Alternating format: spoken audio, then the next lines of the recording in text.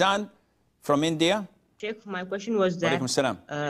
is it permissible to buy products from Amazon if it's written not returnable?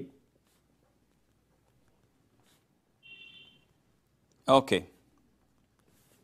I will answer inshallah. Faizan from India says, some products we buy from Amazon is not refundable. We cannot return them back. So is this halal? It is haram on them. Because if there is a defect in it, then it's my right in Islam to return it and get back my money. But some things you may buy worldwide and they refuse to return it, and they have the right not to do so, such as underwears, for example. You cannot buy an underwear, take it home, and then the following day return it. This is totally unacceptable everywhere, to my knowledge.